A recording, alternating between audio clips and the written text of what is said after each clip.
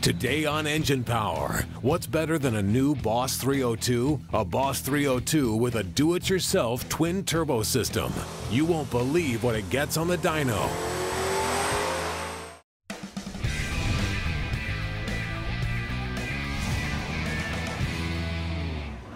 Today, Engine Power is all about the blue oval. The Mustang has come a long way in the last 10 years, and today we're going to show you how this Boss 302 responds to twin turbos. It's a complete twin setup from Hellion Power Systems that was designed to be used on the street or the strip. Now, it was developed by a face you may recognize, John Urist. Now, if you don't know who he is, you're about to find out. Because we're taking you to Bowling Green, Kentucky, where this guy's competing in the NMRA World Finals.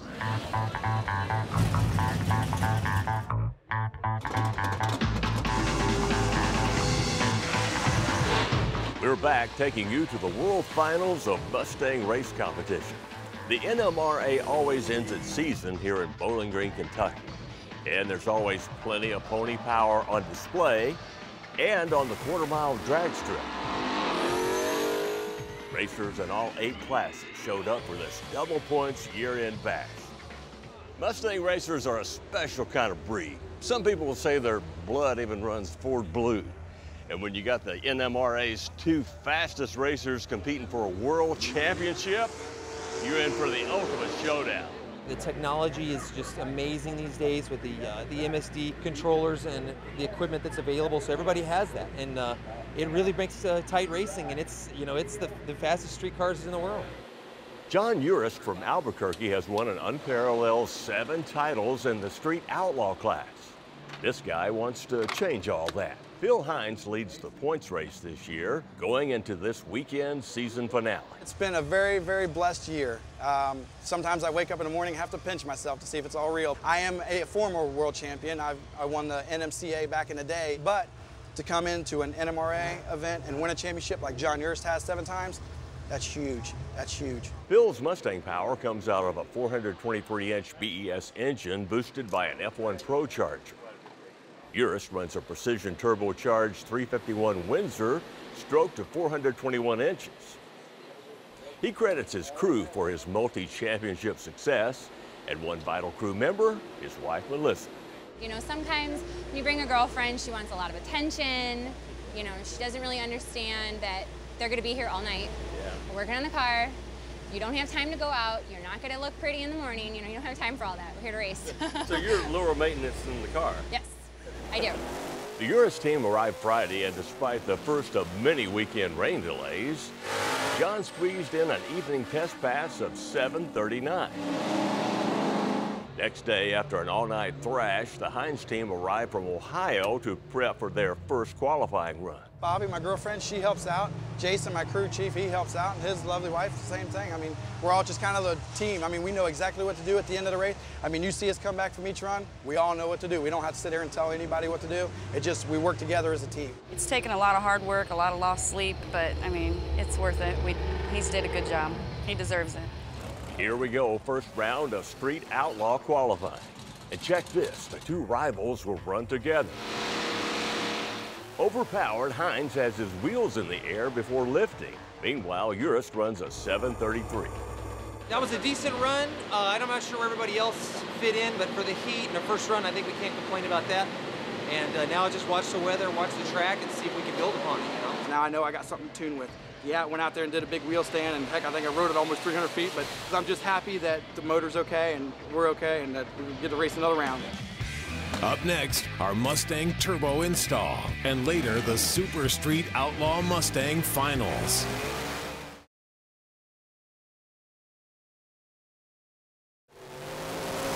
From the drag strip to the streets, John Urist knows turbos and how to make big power with them. Now, we're no stranger to his genius. He's helped us with projects in the past, like a late model Dodge Challenger. We mounted a set of twin turbochargers underneath for a potent street machine. Now, his single turbo system was used on a 382 cubic inch Ford to make over 1,100 horsepower and 1,040 foot-pounds of torque. This time, it's a 2013 Boss 302 Mustang with the impressive Coyote engine. Already pretty potent from the factory, but strong enough for more. We wanted to build a high-efficiency twin kit to go along with this great Coyote engine that Ford put in. And we designed everything with the best of the best, from the headers all the way to the turbochargers. We're seeing with only 5 pounds of boost between 550 and 600 at the tires, but can be turned up with the built engine and mods. We can go all the way to 25 or 30 PSI and over 1,200 horsepower, all with the same kit. So you never have to buy any other components or change anything else later on except for the engine strength. My turn signal's unplugged. Our John and Hellion's Hoyt are going to start the teardown of the Boss 302. It includes removing the front fascia, strut tower brace, air inlet tube and air box, battery box, and the factory exhaust. Now the windshield washer tank gets removed and discarded. To protect the AC lines and electrical harnesses from the additional heat the exhaust side of the turbos create, we're wrapping them in heat-resistant loom to avoid any damage. The power distribution box needs to be relocated to make room for the passenger side turbo. From underneath, the factory headers can be removed, and Hellions can go right in their place. This kit can accept the factory catalytic converter pipe for an emissions-friendly setup, or an off-road exhaust can be installed. And we got ours with black ceramic coating upgrade to complement the engine bay. Since the car is still up in the air, we can tap into the oil pan. This is how the oil returns to the engine after supplying the turbos. Now, before the turbos go on, here's how they work. Exhaust flow from the headers drives the blades of a turbine wheel before it discharges. On the other side, an impeller wheel draws in and compresses high volumes of fresh air. These wheels ride on a close tolerance shaft that can spin over 100,000 RPM. Since the turbo is driven off of exhaust gases, the power increase is considered free, since none of the engine's power is used. Precision 62mm ball bearing turbos are used in this system. They're a small version of a Pro Mod turbo and have the optional stainless steel turbine housing. A big advantage these turbos have over the competition's is this V-band inlet. Now this thing maximizes airflow with the straight shot, and it also eases installation. The pair can produce up to 30 pounds of boost on an engine like this Coyote. Now the downpipes can go into place, followed by one between it and the turbos. These direct the exhaust gas from the turbo to the exhaust system. These Turbo Smart wastegates are going into place. Now they regulate the maximum boost pressure in the turbo system. There's one per turbo, and the location offers easy access. Before running any of the cold side piping, we need to go up front and install the air-to-air intercooler. It attaches to hex standoffs supplied with the system. It's a high-flow bar and plate setup and is capable of handling over 1,200 horsepower. Using supplied couplers, we can connect the charge side piping together. These feed the compressed air from the turbos through the intercooler and into the engine. Turbo Smart's blow-off valves protect the engine and the turbo by eliminating compressor surge. When the throttle closes, the valve opens, letting the compressed air vent to the atmosphere. Now we can attach the oil drain back lines from the turbos to the oil pan. The factory injector is rated at 32.8 pounds an hour, which will support roughly 500 horsepower. Now the new DeatschWerks injectors are 95 pound an hour and will support in upwards of 1,300. A Magnaflow 3-inch exhaust system is going to let this twin-turbo Hellion breathe, and a true X crossover pipe will connect the turbo downpipe. Behind it, a complete catback system. The mid-pipes connect to 5x5x14 round mufflers that will give this Boss that famous Magnaflow sound. Out back, a set of 4-inch polished tips will round out the system. Also out back, but in the trunk, is this JMS plug-and-play PowerMAX voltage booster. It increases the voltage to the pump, which increases flow and pressure to supply the injectors. With those two mods, we can support over 850 horsepower with the stock pump, lines, and rails. Hellion places the mass air sensor in the intercooler to give a more consistent signal. The final pipe to go in place will force all that newly turbocharged pressurized air right down the throttle body's throat. And while John and his crew double check everything, we'll take a break. Then it's the finale from the NMRA World Finals.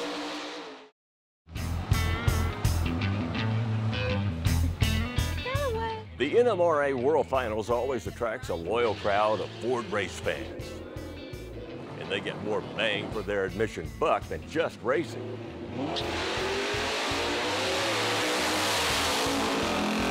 Like like this test of rubber smoke output in the ever-popular burnout contest. They get exhibition runs for 5-second jet cars and a massive, mostly Mustang car show. Let's take a look.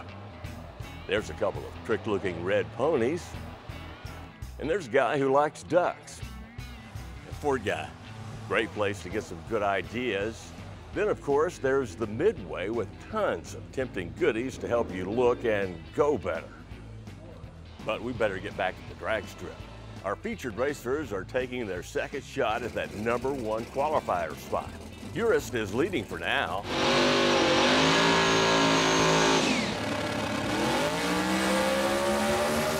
He runs a 737, 400 slower than round 1. Now it's Phil Hines' turn.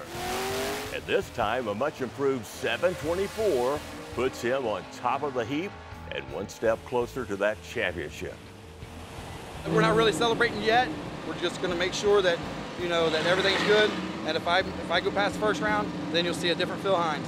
That was going to be it for qualifying. Another round was on the schedule, but not in the cards, all thanks to the second downpour of the day. Then a total rainout on Sunday pushes eliminations to Monday, which was cool, clear, and perfect for an NMRA championship race. Now here's the deal, only the top 4 Outlaw Street racers have remained for this Monday eliminations. The first race, John Urist against, you guessed it, points leader Phil Hines. Now if Hines wins the race, he wraps up the championship. If Urist wins, he's got to go on and win the event to win the championship, but either way, it's going to be a wild one. Here we go with the most important street outlaw race of the year.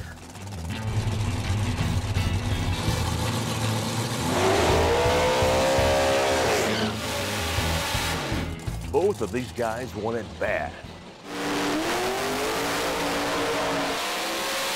Urist spins his tires and lifts. Hines heads to a 713 at 195 miles an hour. A new champion. Congratulations. Thank you so much. How's it feel? Unbelievable. Can't even say it. It's awesome. Well deserved. Sorry, man. It was emotional. I've been working hard, very hard. Paid off. To Hines, it hardly mattered that he smoked his tires and lost the event to Chris Grove. For him, the ultimate victory was already his. Champion of the fastest street Mustangs in the world. Coming up next, we'll fire up the turbocharged Boss 302, strap it to the dyno, and let the boost begin. You know why I've stayed here, right? Supervise. Make sure it's done perfectly. You are an excellent supervisor. We're back and getting ready to test fire our newly turbocharged Boss 302. And when the gas begins to pour, you know we're done.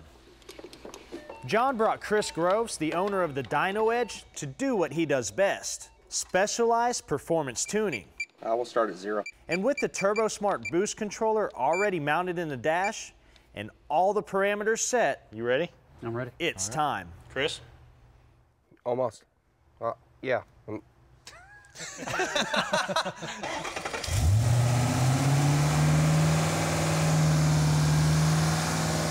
wanted. Huh? That's what we wanted. Yeah. Looks perfect. No exhaust leaks, John? No exhaust leaks. No oil leaks, nothing? Looks great. I think we get it on the dyno. The system is capable of race-winning power like some of the cars you saw at the NMRA event. The big question is, how much power can we make? Keep in mind the car still has the factory clutch, transmission, and rear end. Word is Ford made them strong. We'll see. The tires are stock as well, and tire slippage equals less power on the dyno, so we're strapping it a little different than normal. We definitely advise upgrading the tire. Chris is loading the tuning file he built for the first pull. He's also setting the boost controller up so the system only creates 6 pounds to start off with. And of course, we'll up it from there. He's going to make a few short pulls to watch the air-fuel ratios and make sure all the settings are correct. The blow-off valves are always working. They regulate the pressure to maintain our boost setting. Here's what 6 pounds of boost made. 625 horsepower. That's 260 more horses than it came in with. Let's up it to 10, and it's this easy. No new tune is required. The mass airflow signal increases with boost and tells the ECM to add fuel and retard timing.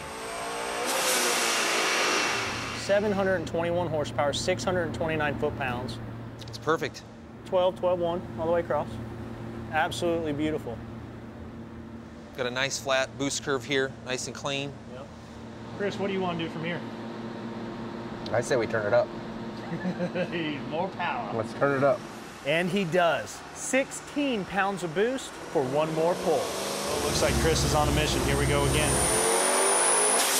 Front end almost looks like the car's bowing up in the center, you know what I mean? 910. 910. 910 horsepower. 910 horse. Amazing. That's crazy how much power these things will put up with. Unbelievable. Unbelievable. If this is a little too much power, we can turn it down. If you want a little bit more, we can turn it up, and we can program it anywhere in the middle. I mean, that's the beauty of this whole situation. It's the car's going to live. The car's going to live, and it's going to be just as streetable at any boost level. That's awesome. This same kit also fits GTs. In fact, Hellion makes twin and single turbo kits for Mustangs 87 and up, plus late model Chevy and Mopar performers. The hardest part of this project was giving them back their Boss 302. Consistent, look at that. If you own a Fox body or early SN95 Mustang with a 5-liter in it, here's a great addition to your fuel system if you're planning a power adder. It's Aeromotive's billet aluminum fuel rails that have a 5/8" ID through bore and full-size ports on both sides of the rail for optimal injector supply. Now they also add an additional inlet and outlet for more plumbing options. Now the red anodized finish not only looks good, but protects the rail against corrosion. The cost, $220. Is your modular Ford running a bit sluggish? Maybe it's falling off in fuel economy or it gets a misfire every once in a while? That's generally time for some new coil packs. Now that's an easy fix with Accel's new Super Coil for the 4.6, 5.4, and the 6.8 liter. Now they have 15% more spark energy than a factory coil pack, which is going to be good for better throttle response, better fuel economy, and 7 to 10 ponies. Now they use just a factory electrical connection that's mounted to a shock and vibration resistant housing. And you can get them in singles at Summit Racing for $50, or better yet, you can get 2 free if you order an 8-pack for $2.99. Plus having a matching set under the hood is going to look better and give you better performance. These are JBA's competition-ready headers for 65 through 70 Mustangs that have a 289 or a 302 and a Tremec 5-speed transmission. Now they're constructed out of stainless steel and have a titanium ceramic finish. A 3/8" thick flange houses 1 3/4" primaries, and those dump into a 3-inch collector. Now these headers were designed for maximum ground clearance so they fit on lowered cars. The cost, just under $750.